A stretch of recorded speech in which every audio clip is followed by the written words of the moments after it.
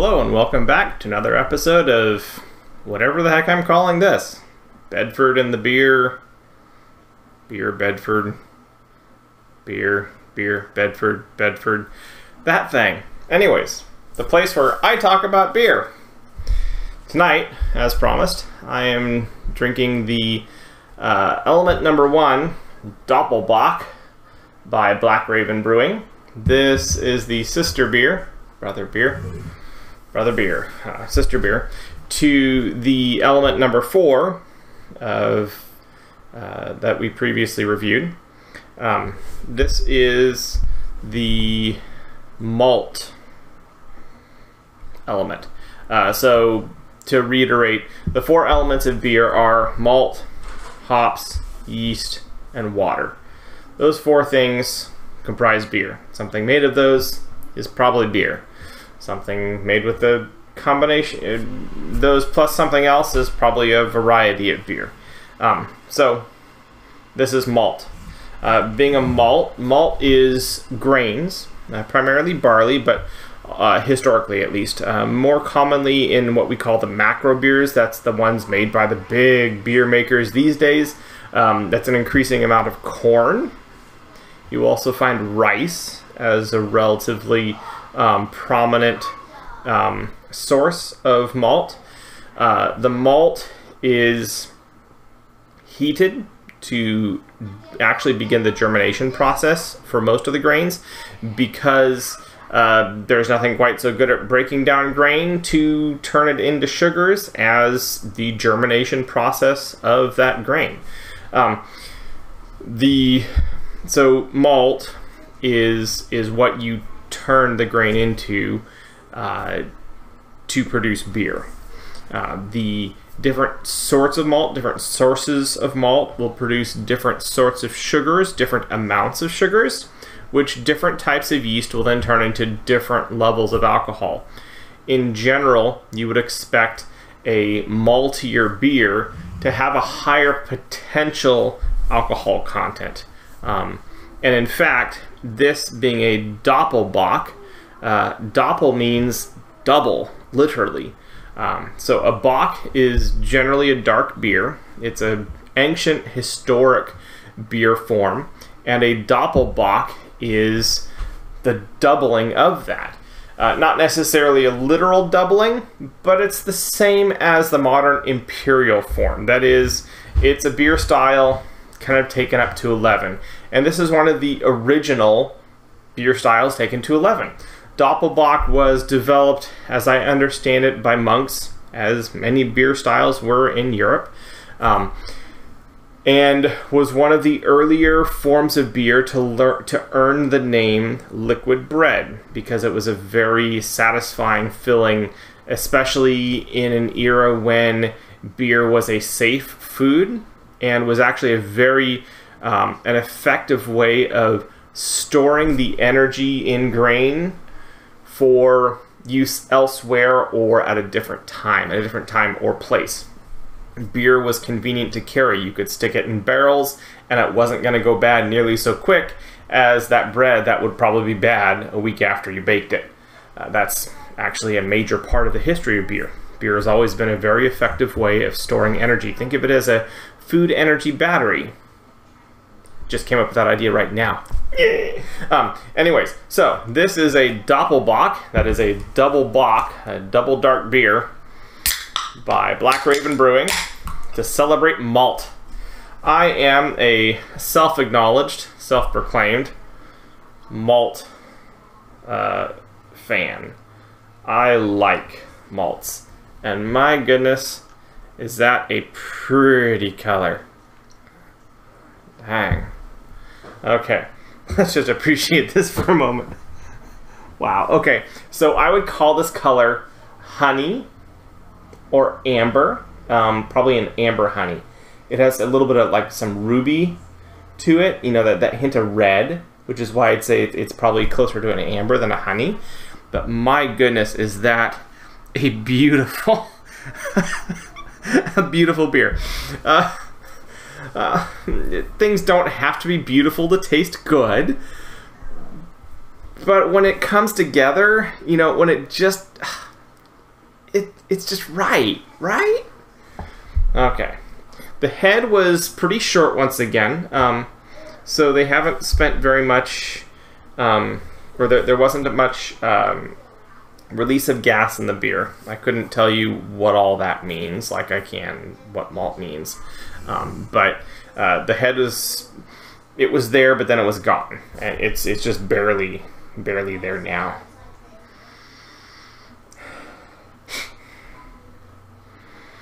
Okay, so pretty much I'm getting straight the malt notes. Malt notes. It's grain. Malt is grain. Malt equals grain. Grain becomes malt. So when you're smelling a beer, that is a malty beer, or when you're smelling a beer, the malty flavors are the things that smell like other things grain are made of. Bread, crackers. Is it like a fresh bread or an old bread? Is it a rye bread? Is it a white bread? Is it even a cornbread? This smells faintly. It doesn't have a huge amount of aroma. It smells faintly of like bakery bread, a decently hearty loaf. Not kind of the caraway spiciness of a rye bread. Not the dry note of a cracker, or the dry kind of saltiness of a cracker, but more of like a hearty brown flour, brown wheat loaf.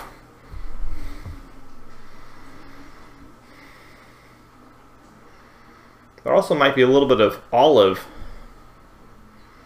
note to that. That's interesting. I am expecting this to taste round and smooth and hearty, just based on what I'm smelling.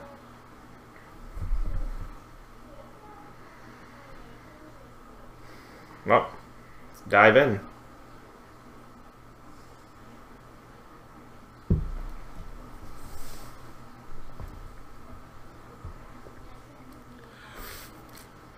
Sweet. Okay, so this beer could probably get a lot higher in ABV if they added more yeast to it. But there's a really nice sweetness. It's not cloying, but it's there. And it's probably more of a honey sweetness. And then it's this big, just round, like bread dough. And yeah, I'm getting that. So it's not like olives in brine. It's like a real nice green olive that has been allowed to, that hasn't been treated with a vinegar. Have you ever had? I don't know how experienced you are in olives. Generally, black olives are packaged in a salt water, so they're mostly salty. Green olives are usually, or Kalamata olives, red olives, are usually almost pickled, I think, like in a vinegar solution. But there's some that are left more in just like an olive oil kind of solution, and they're left really mellow. Not quite mushroom levels of earthiness, but kind of halfway there. And I'm getting kind of that kind of olive. I couldn't tell you exactly what the name of it is, but just a real kind of nice, earthy, but not dark, more of a fresh earthiness, if that makes sense.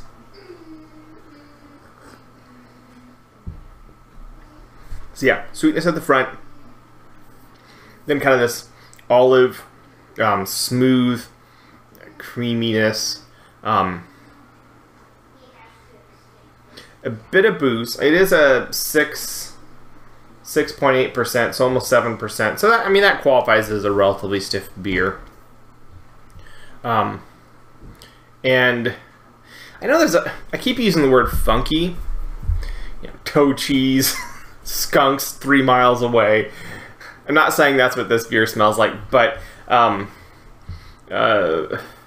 maybe it's umami. It's that kind of, it's a meatiness. I used to describe a lot of beers. I like my beer to have it.